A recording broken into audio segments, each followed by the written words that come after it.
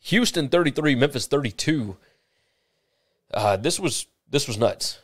Houston was down 26-7 in the fourth quarter. So, yet they won yardage 463 to 438. They won drive points 20-10. Memphis won yards per play 5.8 to 5.1. They won third downs 53 to 38%. They won rushing 156 to 97. The turnovers were equal. Houston had a fourth down failure and missed a 21-yard field goal. Now, of course, Houston did get that kick return late, so that's something. Drive points is a bit misleading because Memphis had two drives that were just short of 60 yards, 59 and 57. Both teams were able to drive the ball pretty much all night. And here, let me go and pull it up. I'll show you exactly what we're looking at as far as win probability, because this was nuts. You don't normally see something like that, where one team is so decidedly expected to win a game, and then it just flips on a dime at the very end. You don't see that happen.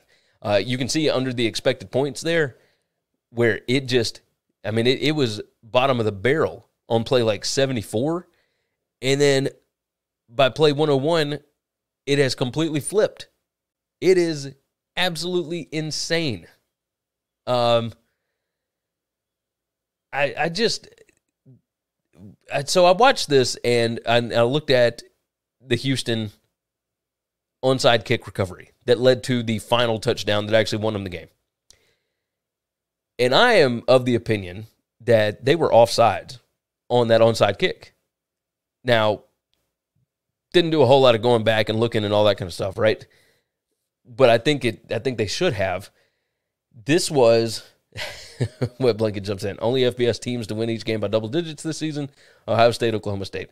Yeah, you can call that Oklahoma State win by double digits if you want to. I understand. But they scored a touchdown to go up by 10 with like less than 3 minutes left in the game. What are we talking about? But Memphis absolutely just gave this game away. They had control of it, 26-7 in the fourth quarter, and to lose 33-32 is just brutal. Like, we've talked about Ryan Silverfield on here in the past. Memphis has problems. It's not players. This is a coaching situation. They kicked 2 field goals in the fourth quarter and still got beat. How do you allow this to happen? And forget whether or not Houston was offsides on the onside kick. Forget that.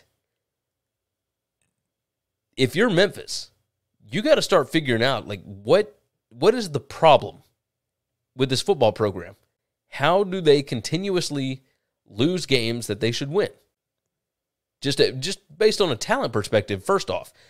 But this is becoming a trend. This is becoming a problem.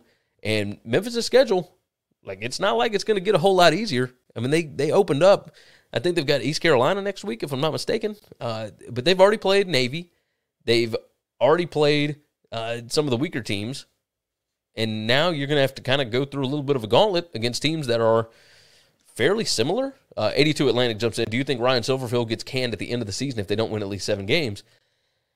I think even if it's just 7, you could really have the conversation, because you do not need the football program to get left behind. That's the biggest issue. If you are trying to move along, if you are trying to get to a bigger conference, etc., you've got all these plans to, like, update the Liberty Bowl. You're trying to sell season tickets. You're trying to get people fired up about this football program and about this athletic program. You can't keep the same average mess in your football program. Like, I know it's not possible to hit on every single hire. They hit on Fuente. They hit on Mike Norvell.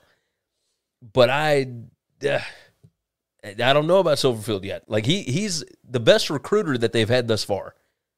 But we keep getting the same situations like this. So, interesting to watch that going forward. So, pay attention to Memphis. See what they end up doing for the rest of the year, because they were 4-1 and looked pretty good. Now you're sitting at 4-2. Things could crater quickly if you're not careful.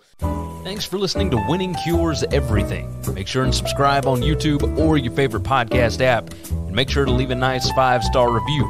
You can follow Gary on Twitter @GaryWCE. And the show is @Winning Cures. Be sure to check out the merch in our web store and share the show.